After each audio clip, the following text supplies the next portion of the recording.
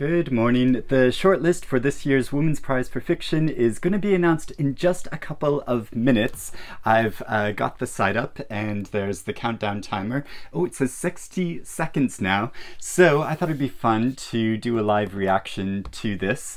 And I have all 16 of the novels here and just 6 are going to be on the shortlist. So yeah, I'm still reading Remote Sympathy because it's quite a long novel. So yeah, I'm carrying on with that. And if you watched my video where Anna and I had a long discussion about the long list, there were 6 novels we picked out which we think are going to be shortlisted, which are Build Your House Around My Body, and The Island of Missing Tree, This One Sky Day, Sorrow and Bliss, Creatures of Passage, and Great Circle. So those are the 6 we've predicted, but I think it's really difficult. I've seen so many competing opinions about what's going to be on the shortlist.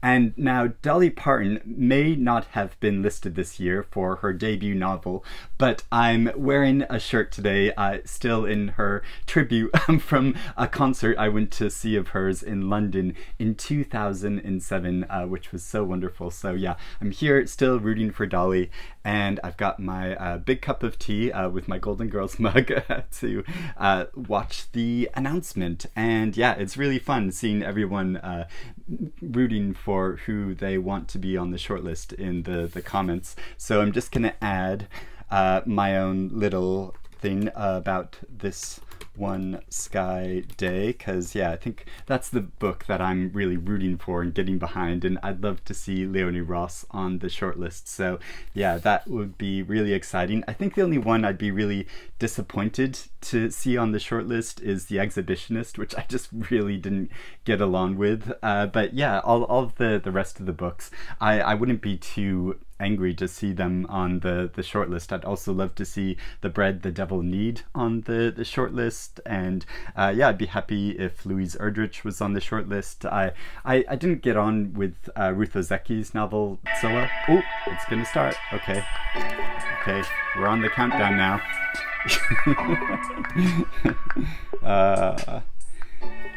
Jennifer loves books. She's commenting, and Doom Antidote, yay, and Lena Norms, yay. It's good to see so many people up and really excited to see the announcement. So, oh gosh, and yeah, of course they still have a few others to read, so I know there's been a lot of support for Careless, so yeah, that would be really exciting to see on the shortlist, and I'm probably going to read that, you know, in any case, because so many people have said it's such a good book. And also the final revival of Opal and Nev by Donnie Walton, there's been some good support for that as well. And I also happen to see that Donnie Walton happens to be in London at the moment. I don't know if that's telling that she might actually be on the shortlist. Here we go. This can be the announcement. My name's Mary Ascott, and I'm this year's pair of judges for the Women's Prize for Fiction.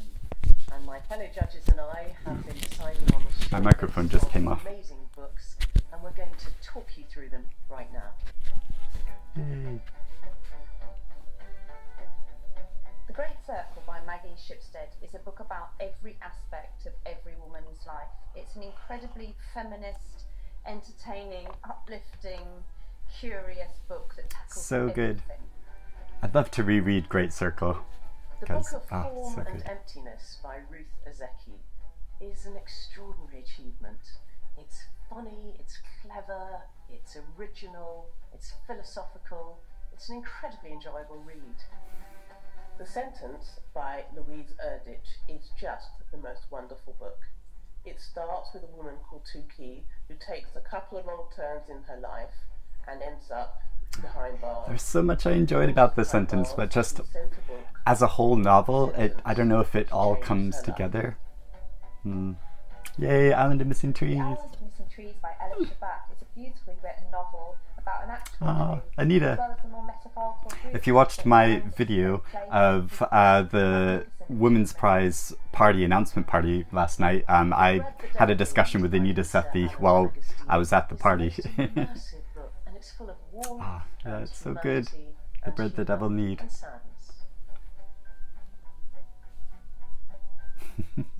Just bopping along to the music. It's such a compassionate look at long-term mental illness and the ramifications on a marriage and an entire family. So good, Sorrow and This Bliss. year's Women's Prize Shortlist is an incredible collection of female writing. The genres are incredibly different and they cover every aspect of female life, and every story is there. So please go out, buy, borrow, listen to these books. Oh wait, oh, so that's the shortlist. I didn't even realize that I thought they were going through the entire long list. Oh my gosh. So, okay, that is the shortlist. Wow. So, okay, let me just, I completely misunderstood that.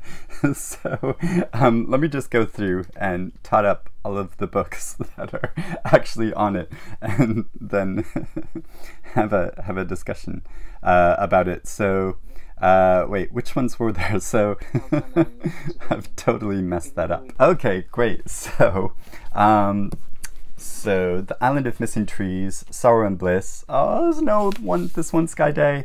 The Sentence, Ruth Ozeki. It's me trying to lift all of these different books. And The Bread the Devil Knead. I'm so happy about that. That's really great to see. And oh gosh, what? Oh no, there is Great Circle.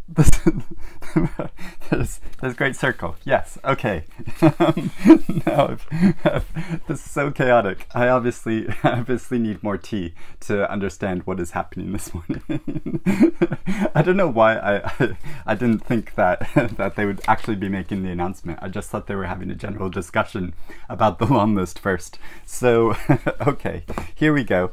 Yeah. Well, I mean, very, very happy that Sorrow and Bliss, Bread the Devil Knead, Great Circle, and yeah, Island of Missing Trees is on there. Like I said, yeah, there's a lot I admire about The Sentence and the Book of Form and Emptiness, but yeah, just as, excuse me, complete reading experiences, maybe they just didn't totally come together for me. So I'm absolutely thrilled that Great Circle is on there, and I sort of wonder if maybe this is one of those books that it was, you know, it was shortlisted for the Booker Prize but didn't win, so maybe the Women's Prize will claim it this year, and maybe Maggie Shipstead will win this year's Women's Prize. I think she has a really good shot, so so yeah, that's my big prediction. I'm actually very happy that because Anna hadn't read The Bread the Devil Knead, and so now she will be reading it, and I'll be really interested to hear her thoughts on it, because yeah, she has quite strong feelings about the subject matter that is represented, so I think yeah, that's going to be a big thing. And yeah, oh, I also, though, Sorrow and Bliss is such an amazing novel. I think probably, yeah, my top predictions for winners is Great Circle, Sorrow and Bliss, or The Island of Missing Trees. Though I always feel like with Elif Shafak, her novels are great and I love them and really adore them, but there's always just something little bit that stops them from tipping over into like absolute greatness, and I don't know what that is, but yeah, I always just get that feeling about her novels that I love reading them. I think they're absolutely wonderful books, but whether I would like count them as absolute like timeless classics, I don't know. And though, you know, I've only read a few of her novels, so you know, maybe there are other ones that that would be in that category, but yeah, I think it's a really good shortlist overall, and you know, I'd really like the chance to if I have time to reread Great Circle, because I think there's so much more in it that I probably didn't see, and you know, if I was a judge, probably I would be rereading The Sentence and the Book of Form of Emptiness, but I'm not, so I think I'm probably just gonna move on from there, because I might get something more out of them if I reread them. Maybe it was just my experience at the time that prevented me from totally falling in love with them, but yeah, I don't know.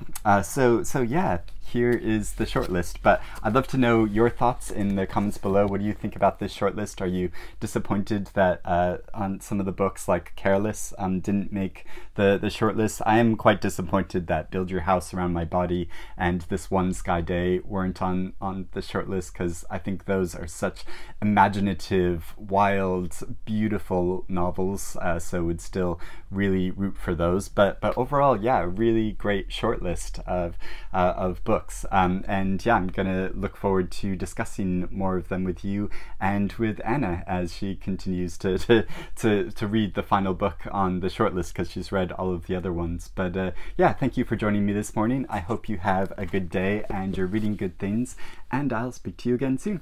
Bye bye.